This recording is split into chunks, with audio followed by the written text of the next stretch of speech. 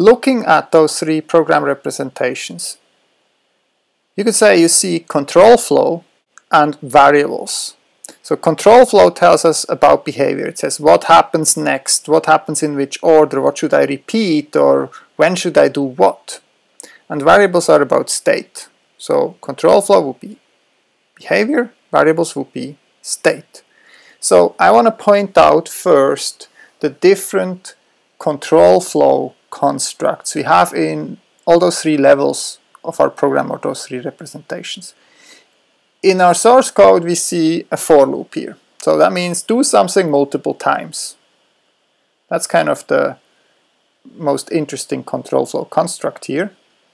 In our Java bytecode we don't see this for loop, at least not immediately. But we have different kinds of instructions here, and some of those instructions actually have to do with control flow. One of them is this here, if ICMP GT. Another one, you could probably guess if you go down here, given the name, is goto. So those two instructions actually are implementing our for loop. They have to do with the jumping around that this for loop requires. If you go to the machine code, Intel machine code, you see also similar instructions. So this one not, but here you have a jump less or equals, and here you have a jump greater or equals. So you also have two branch instructions here. When you look at the for loop, it has some conditions. For example, here is a condition if I less than or equals to n. And somehow there is also a condition in here. Actually, that condition is here. CMP, okay, compare, greater than. So it's not exactly one-to-one translation. If int comparison greater than, then do something. And you see something similar here. You have actually two comparisons here. You have test and you have compare. You have comparisons in here and you have branches in here. And now what you also have is targets. You need to say, well, where do I jump to? And the targets are given with the operands here. So here you have 19 and here you have 4. So those two numbers tell you where to jump.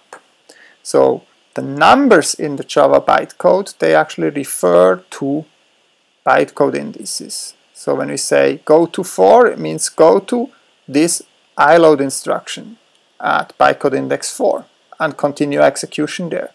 If we say if ICMPGT 19, it means jump to this iload instruction if the condition is true. Okay. Here in the machine code we have similar ideas. We also have this branch, and then we have somehow the target of the branch, but this time the target is given as a label. Here is a label and here is another label, L20 and L21. So this means that jump less or equal to L20 and we'll go here. And here it says jump greater or equal to L21 and we'll go here. Okay, so you see that you can jump around pretty much arbitrarily. You can just jump to some address, you can jump up and jump down, and you can create an infinite loop if you want. You can create all kinds of strange constructs. It's very spaghetti code-like, it's very unstructured.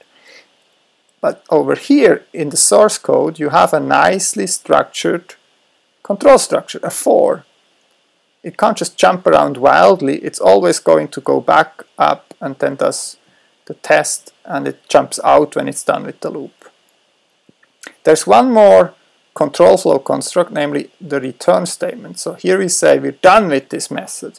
That translates to I return here, meaning return a value of type int, and if you look here, return sum, and sum is a value of type int. And this translates to ret here, so we return from this function. Now let's look at not control flow, but variables. If we go to our source code, we have several variables. You can probably spot them. How many do you see? So I already pointed to one. You have n, which is declared here. It's really a parameter, a formal parameter of this method. Then you have sum, which is introduced here. It's a local variable. And you have int, which is introduced here, which is also a local variable, introduced in this loop. Okay? N, sum, and I. Over here, you don't see any n, sum, or I, but you see numbers. And some of those numbers actually are numbers of variables. So variables in bytecode, they are not named, but they're numbered. And some bytecode instructions store something in a variable or load something from a variable. Namely, store or load instructions. iStore stores in an int. There's another iStore which stores in variable number 2. Then we have two iLoad instructions. Here one. Here is loading from variable number 0. Then we have another iLoad instructions from variable number 1. An iLoad from variable number 2. And we store something in variable number 1. And now we have something interesting. iInc is not exactly a RISC instruction, not exactly a reduced instruction set instruction. It's kind of a complex instruction. It does a lot of things. It loads a value from a variable, it adds a given constant to that value, and then it stores the result again in the same variable. And which variable do we talk about? Variable number 2. And what's the constant we're going to increment variable number 2 by? 1. So the last instruction that has to do with variables, and you see there's a lot of them, is iLoad. Okay, iLoad 1. If you go and look at variables or data in the machine code, then we basically see registers here. So instead of load and store, we basically have move instructions in Intel. So we have a register here called EAX, and over here we have 2 times mentioned register EBX. So those registers have names. Here we move constant 0 into a register, constant 1 into a register. Here we add a value from a register to a register. Then we add a constant to a register. This looks like incrementing. Then we compare to the value of 2 registers, and that's basically it for this block of code. So you see, here we have names of local variables, and here we have numbers, because it's not really read by a human. And here we have registers which are also names, but they really correspond to physical registers. Physical registers in the CPU. Now I'd like to do this mapping from the sum variable to some number here to some register here. It's not always possible to do this mapping one-to-one, but in this case, this simple example, it actually is. So we can create a table, and we can have the name, then we can have the number, and finally you can have the register representing the same thing. So let's write down the names. We have n, which is our formal argument for the method of type int.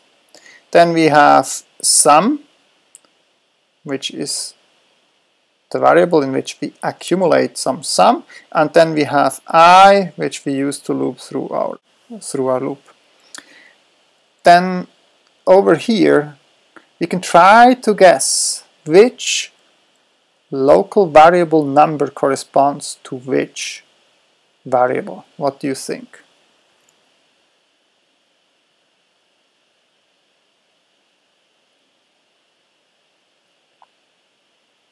So if you look at it, what you're doing here, somehow you're putting a 0, the constant 0, on the stack, and then here you're storing this in local variable 1. Okay, you're storing the value 0 in local variable 1. So local variable 1 is sum. Okay, so we know sum is local variable 1. Then here we have iconst 1, and we store that in local variable 2. Okay, you see here we have 1 and we store that in I. Okay, local variable 2 is I. And then we have one local variable left. We see we access it here, I load 0. We never store anything in that local variable. And if you look over here in the source code, which variable do you see that we only read or load from? N, right? Because it's passed in as an argument to this method, and we don't actually change it, we just use it here when we compare. Okay, so N is number 0. And now the registers, you can do the same trick. We know that we move value 0 into EAX, value 0 into EAX, value 0 into 1, so this is EAX. And then we have somewhere where we move value 1 into EDX, value 1 into EDX. And finally we have EAX, EBX, A, D, D, A, D, B, D. So BX is the last one. Okay, see the registers are named according to the Intel way, and you basically have register A, register B, register C, which we don't use here, and register D.